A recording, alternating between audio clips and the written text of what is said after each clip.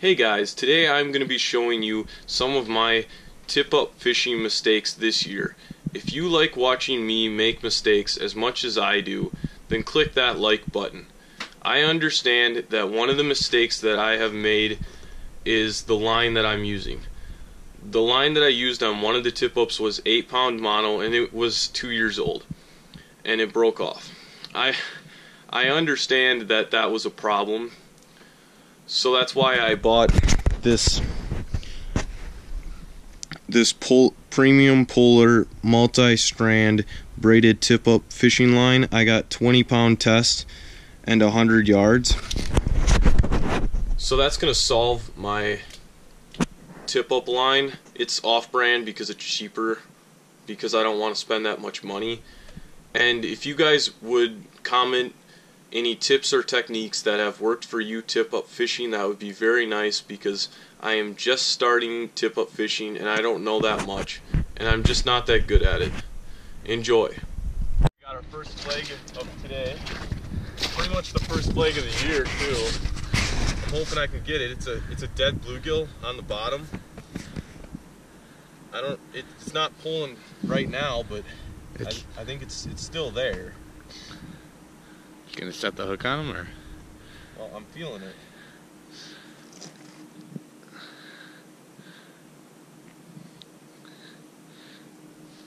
Oh yeah, there's fish. Should I come and help? Oh my god. No, it's got off.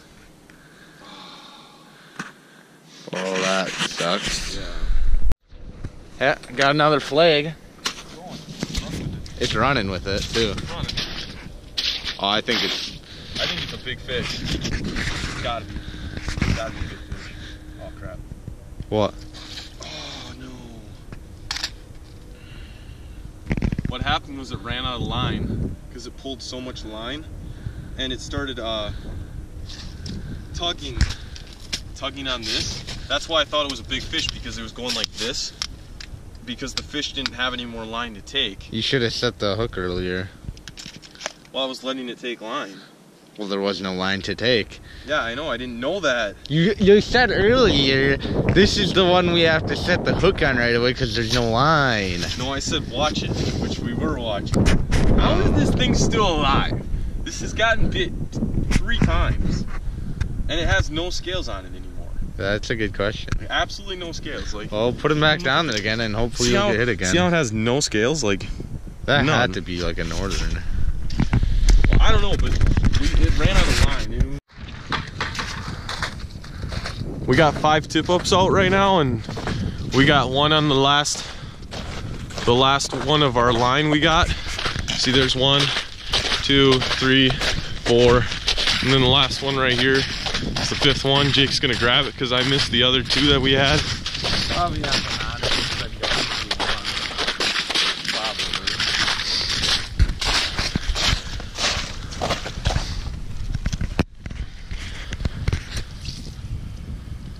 Not all the line's gone. That's a decent sign.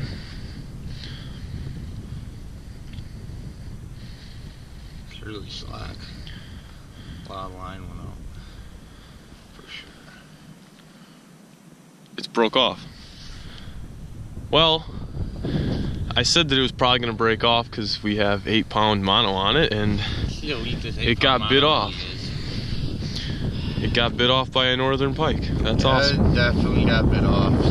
That's awesome. I don't think it got broke off. I think it pretty clearly got. It got bit off. But yeah, that's pretty cool. Awesome.